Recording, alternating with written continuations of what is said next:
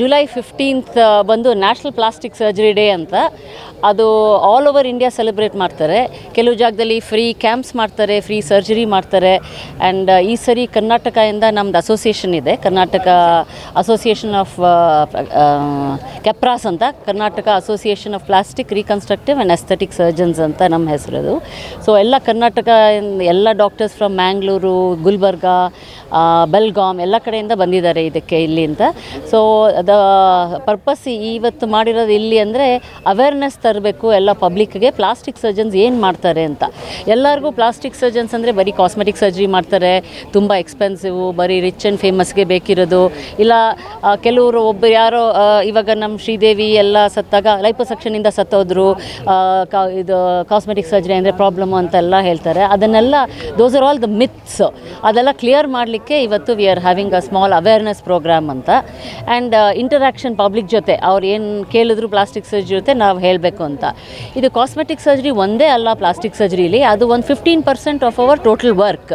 ನಾವೇನು ಮಾಡ್ತೀವಿ ಅಂದರೆ ಇವಾಗ ಮಕ್ಕಳು ಸೀಲ್ ತುಟಿ, ಸೀಲ್ ಬಾಯಿ ಹುಟ್ಟಿರ್ತಾರೆ, ಕೈ ಎಲ್ಲ ಫ್ಯೂಸ್ ಆಗಿರುತ್ತೆ, ಅವ್ರಿಗೆ ಕಿವಿ ಇರೋದಿಲ್ಲ, ಮೂಗು ಸರಿ ಇರೋದಿಲ್ಲ, ಕಾಲೆಲ್ಲ ದೊಡ್ಡದಾಗಿರುತ್ತೆ, ಒಂದು ಟೋ ದೊಡ್ಡದಾಗಿರುತ್ತೆ. ಆಮೇಲೆ ಎಲ್ಲ ಇಂದೆಲ್ಲ ಕಂಜನೈಟಲ್ ಪ್ರಾಬ್ಲಮ್ಸ್ ಅಂತೀವಿ, ಅದಕ್ಕೆಲ್ಲ ಆಪ್ರೇಟ್ ಮಾಡ್ತೀವಿ ನಾವು. ಆಮೇಲೆ ಕ್ಯಾನ್ಸರ್, ಇಲ್ಲಿ ನೋಡಿ ಇದು ಕ್ಯಾನ್ಸರ್ ರೀಕನ್ಸ್ಟ್ರಕ್ಷನ್ ಅಂತ. ಕ್ಯಾನ್ಸರ್ ಅಂದರೆ ಆಂಕೋಸರ್ಜನ್ ಬಂದು ಅವ್ರು ಕ್ಯಾನ್ಸರ್ ಯಾವ ಪಾರ್ಟ್ ಇದೆ ತೆಗಿತಾರೆ, ಬಟ್ ಅದಕ್ಕೆ ಆಮೇಲೆ ಮಾಂಸ ಚರ್ಮ ಎಲ್ಲ ಹಾಕಬೇಕು ಅಂದರೆ ಅದು ಪ್ಲಾಸ್ಟಿಕ್ ಸರ್ಜನ್ಸೇ ಹಾಕಬೇಕು. ಅದು ಅವ್ರನ್ನ ನಾರ್ಮಲ್ ಫಾರ್ಮ್ ಆ್ಯಂಡ್ ಫಂಕ್ಷನ್ ಅಂತ ಏನು ನಾವು ವಾಪಸ್ ಮಾಡಬೇಕು, ಅವರ ಸೊಸೈಟಿನಲ್ಲಿ ವಾಪಸ್ they have to come back with confidence, ಅದನ್ನೆಲ್ಲ ರೀಕ್ರಿಯೇಟ್ ಮಾಡೋದು ಪ್ಲಾಸ್ಟಿಕ್ ಸರ್ಜನ್ಸು. ಆಮೇಲೆ ಇವಾಗ ಆಕ್ಸಿಡೆಂಟ್ ಆಗುತ್ತೆ, ಆಕ್ಸಿಡೆಂಟ್ ಆಗದ ಚರ್ಮ ಮಾಂಸ ಎಲ್ಲ ಕಿತ್ಕೊಂಡೋಗಿರುತ್ತೆ, ಆರ್ಥೋಪೆಡಿಕ್ ಸರ್ಜನ್ನು ಮೂಳೆ ಫಿಕ್ಸ್ ಮಾಡ್ತಾರೆ, ಆಮೇಲೆ ಅದಕ್ಕೆ ಚರ್ಮ ಹಾಕೋದು, ಮಾಂಸ ತರೋದು, ಅಲ್ಲಿ ಮಸಲ್ ಫ್ಲಾಪ್ಸ್ ಅಂತೀವಿ, ಅದೆಲ್ಲ ಮಾಡೋದು ಪ್ಲಾಸ್ಟಿಕ್ ಸರ್ಜನ್ಸು. ಸೊ ಎಷ್ಟೆಲ್ಲ ಖರ್ಚಾಗ್ಬೋದು, ಜಾಸ್ತಿ ಇರುತ್ತಂತ ಜನರು ಅಲ್ಲ ಅದೇ ಹೇಳ್ತಿರೋದು. ಇವಾಗ ನಾವು ಗೌರ್ಮೆಂಟ್ ಹಾಸ್ಪಿಟಲ್ಗೆ ಬಂದರೆ ಅದು ಏನು ಖರ್ಚು, ಗೌರ್ಮೆಂಟ್ ಹಾಸ್ಪಿಟಲಲ್ಲಿ ಏನು ಖರ್ಚು ಅಷ್ಟೇ ಆಗುತ್ತೆ. We have a very big department plastic surgery Victoria ಹಾಸ್ಪಿಟಲಲ್ಲಿ. ಸೊ ಅಲ್ಲಿಗೆಲ್ಲ ಬಂದರೆ ಅಷ್ಟೇನು ಜಾಸ್ತಿ ಖರ್ಚು ಆಗೋದಿಲ್ಲ.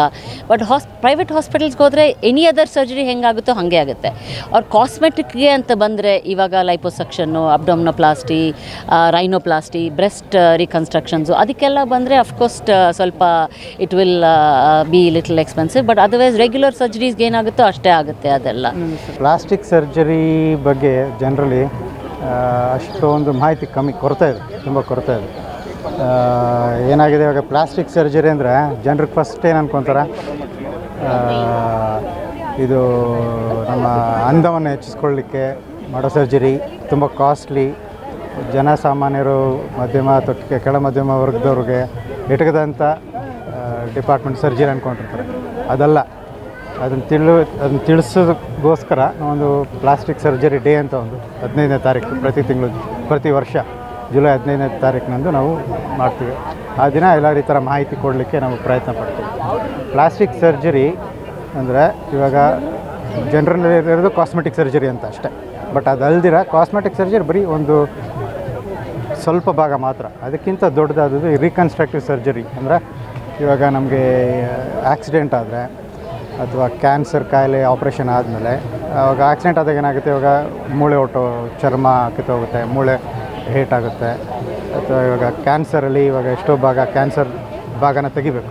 ಅದು ತೆಗ್ದಾಗ ಏನಾಗುತ್ತೆ, ಅಲ್ಲಿ ಚರ್ಮ ಅಥವಾ ಮೂಳೆ ಯಾವುದೇ ಬಾಧೆ ಪಟ್ಟಿದೋ ಅದೆಲ್ಲ ತೆಗೆದುಬಿಡ್ತೀವಿ. ಅದನ್ನು ನಾವು ರೀಕನ್ಸ್ಟ್ರಕ್ಟ್ ಮಾಡೋದು, ಫಿಲ್ ಮಾಡೋದು. ಅದಕ್ಕೆ ಪ್ಲಾಸ್ಟಿಕ್ ಸರ್ಜರಿ ಮಾಡೋದು, ಅದನ್ನು ಪ್ಲಾಸ್ಟಿಕ್ ಸರ್ಜರಿ. ಸೊ ಜನರಿಗೆ ಅಷ್ಟೊಂದು ಗೊತ್ತಿಲ್ಲ ಇದ್ರ ಬಗ್ಗೆ.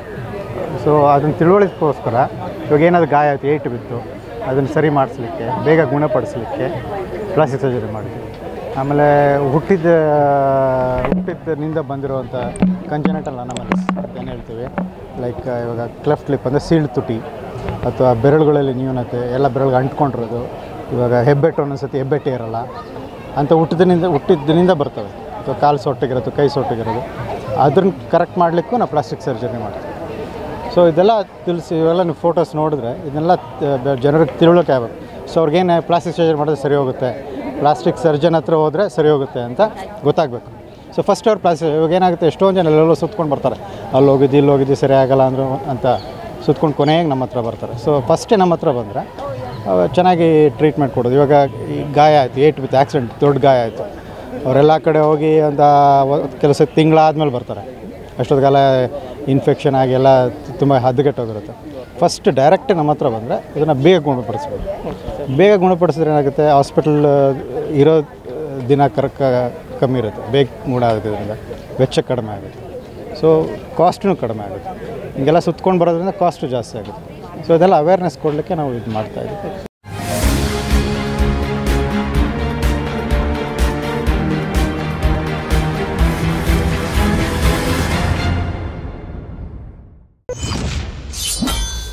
Press the subscribe button to get subscribed and hit the bell icon to get notified every time we upload a new video.